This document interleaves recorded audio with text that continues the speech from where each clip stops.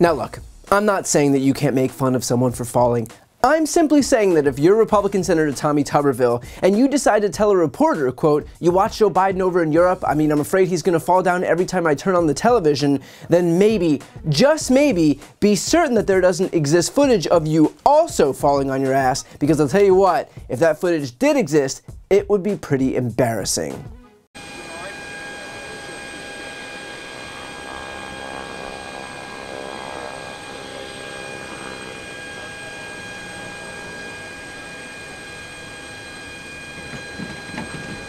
Whoops. I think the official recommendation for Tuberville here would be open mouth, insert foot. And look, I hope this puts to rest this really fucking lame talking point that someone falling somehow precludes them from serving for office. So that we're clear, I fall all the time. If falling meant I couldn't be employed, I would be living under a bridge somewhere. And I'm certain that everyone watching also falls more than any of us would like to admit, because let's face it, only a few people out there are elite athletes, and the rest of us are watching our bodies degrade in real time and also forget how to put one foot in front of the other sometimes. It doesn't mean our brains are broken, it just means we're human. And of course, we all know that, and even those Republican provocateurs know that, but still they won't miss a single opportunity to attack Joe Biden, because when it comes to having a modicum of humanity or just launching yet another partisan attack, they'll opt for the partisan attack 10 times out of 10. And of course, the people who exploit the fact that sometimes Joe Biden is a human being and falls are the same people who become awfully quiet the moment their political deity, Donald Trump, does something equivalent or worse. Here are a few recent examples of what I mean. As you know, crooked Joe Biden and the radical left thugs who have weaponized law enforcement to arrest their leading political opponent, and leading by a lot, including Obama.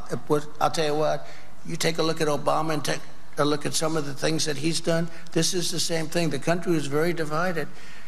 And we did with Obama. We won an election that everyone said couldn't be won. We beat Hillary Clinton. Now, you know, I used to call her Crooked Hillary. And look, I get that Trump probably harbors some ill will toward Barack Obama, but fantasizing that he actually defeated Obama in an election is probably a step too far. Here's another one. We have a man who is totally corrupt and the worst president in the history of our country, who is cognitively impaired, in no condition to lead, and is now in charge of dealing with Russia and possible nuclear war. Just think of it. We would be in World War II very quickly if we're going to be relying on this. And here I was thinking that World War II already happened. And finally, one more. It's less than 4 months before the season starts. We start in Iowa, we go to New Hampshire, we come down here. You know, the beauty was when I came here, everyone thought Bush was going to win.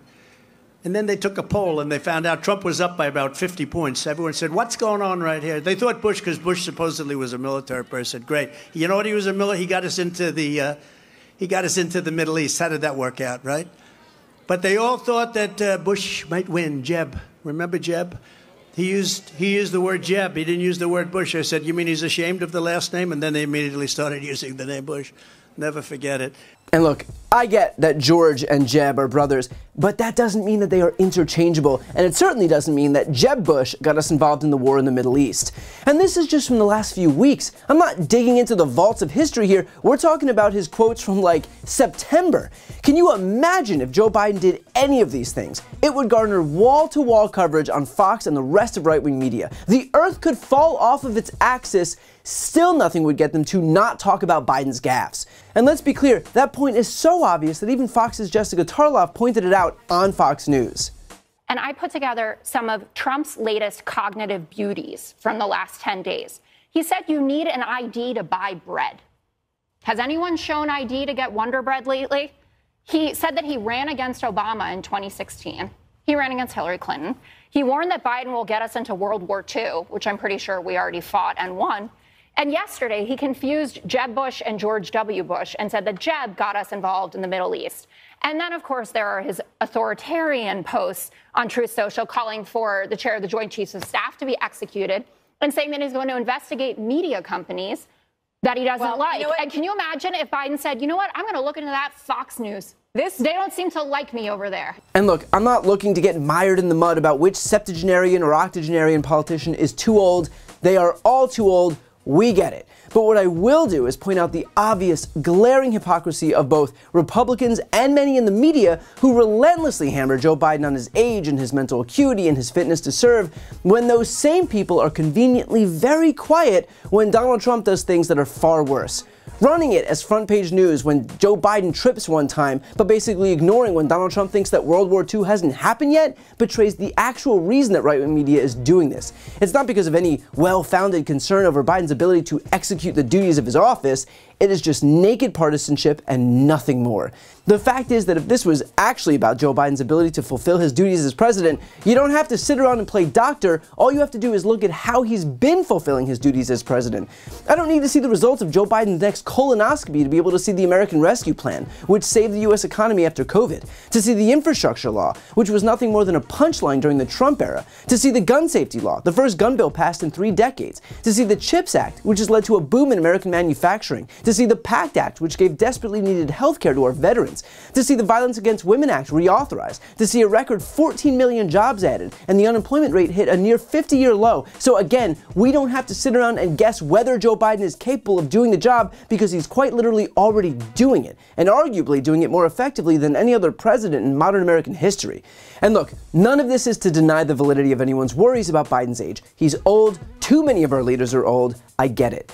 But aside from the fact that Biden has already proven that he's up to the job because he's currently exceeding expectations while doing the job, let's also not pretend that we don't know the stakes in this upcoming election. Our elections are binary. They are a choice between two people. As of this moment, it certainly does seem that the choice is going to be between an 80-year-old Joe Biden and a 77-year-old Donald Trump.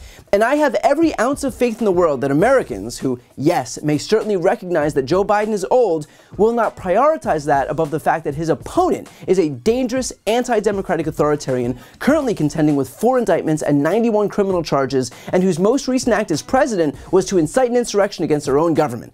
So the GOP and their willful accomplices in the media may parrot Republican talking points about Biden's age all day long until they're blue in the face, but we won't be distracted by the same antics that they deployed ahead of 2016. We know the stakes of this election, and no amount of right-wing propaganda is going to change that. Before you go, I need some help. Please subscribe to the channel and do your part to help grow the progressive media ecosystem. I don't do sponsorships or paid ads, I won't ask for money, but just subscribing to this channel goes a really long way, and it helps get the message out to more people. The subscribe button is right here on the screen. You can also subscribe to my Spanish language channel, which I made to reach those crucial Spanish-speaking voters. That link is on the screen too. And finally, if you want to listen to my audio podcast, you can follow that link as well. Thanks so much for watching.